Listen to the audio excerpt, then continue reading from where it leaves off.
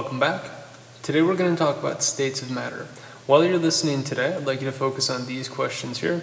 What are the 5 states of matter that exist that scientists currently know about, and what properties of atoms make matter different? I want to start with a real basic drawing. Let's say I'm in a place where I've got a table. Okay, here's my real wonderful looking table here. And on my table I have a couple of objects. First of all, over here I have a lamp, and let's just make this kind of an open lamp just so it's easy to see. It's got one of those curly looking light bulbs in there.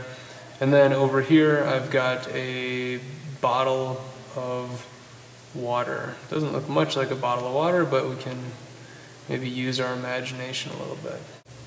Let's make this last part our water. There we go. Okay, so first of all, on our table, if this is a table and it's made out of metal, we want to look for the small little parts that make up this table. So we need to zoom in on this table as much as we possibly can.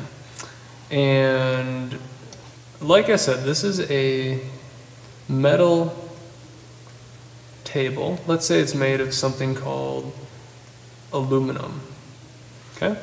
And if we keep moving in, if we keep zooming in on this table, zoom right in there, eventually we're going to get to a point where we see each little part that makes up the table. Now, if we look at these parts, we can see that they often have this little circular shape, but that's what you're often going to see. But if we zoom in on that a little bit, that little part there is going to have a middle part, and it's going to have some little dots that kind of fly around the outside. This thing here is what we refer to as an atom. Okay? Atoms are the smallest little building blocks that make up different things. And if we look at these atoms, they're usually lined up in a very tight manner. And the reason solids have this certain structure, and their very distinct structure, is because the atoms that make up that solid are very tightly packed together. So that would be something of a solid. Okay, so our aluminum table is what we call a solid. Then if we go up here, if we look at our bottle of water, this wonderful looking bottle of water, same thing can happen. If we look in here, if we zoom in on this little section here, we're going to look at one part, and that part is actually going to be a little bit different. This is made up of a combination of these little pieces that are locked together.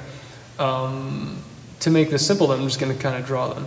Now these in here are not necessarily lined up in any fancy way. Notice they fit the shape of the container, and each of these has the ability to move around. That means we're looking at a liquid. Okay? Also, if we look inside our bottle, notice this bottle, let's say it's got the cap on the bottle still, and we drank some, and there's all this empty space up here.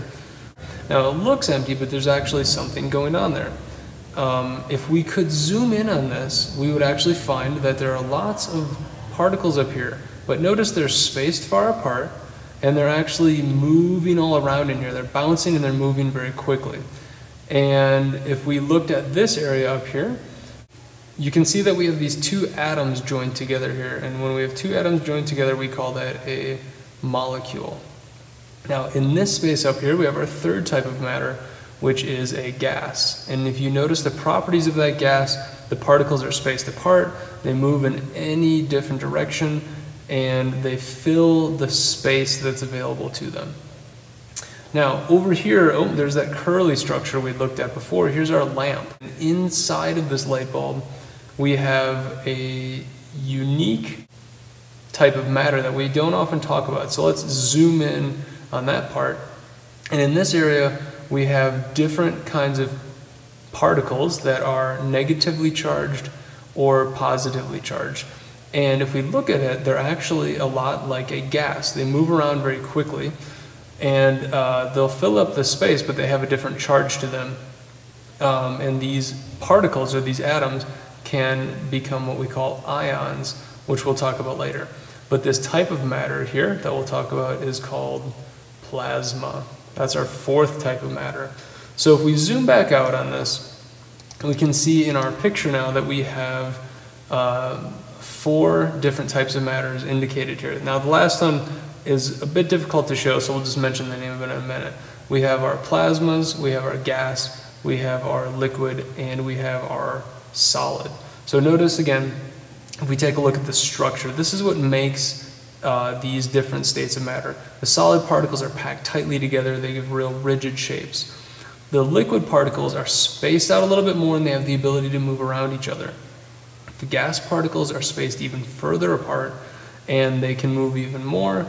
And then in the lamp, in the light bulb, we have something called plasma, which are charged particles, and they can move around the most.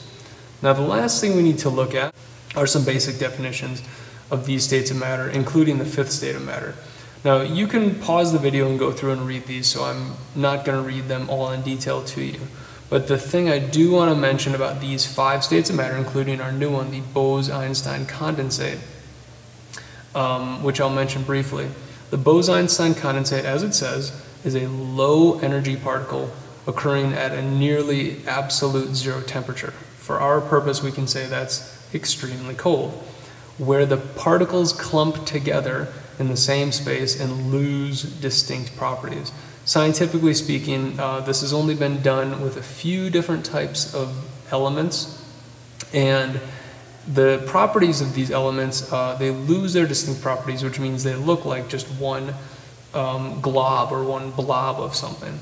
The thing that I want to point out though is right here, the energy of the atoms or the molecules, what I've been calling particles.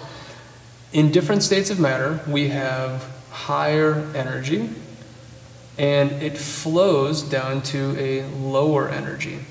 Now, oftentimes we talk about the energy is what makes these different. So plasma is a high energy particle, and then if we go down lower energy, gas is a high energy particle, and then liquid is a little lower, solid is a little lower, and the Bose-Einstein condensate is the lowest energy particle that we found. Anyway, if you get into this even further, I recently talked to a particle physicist who says there might even be a 6th type of matter, but you'll have to keep your eyes open on the news for that thing to appear. Anyway, I hope you learned something new today.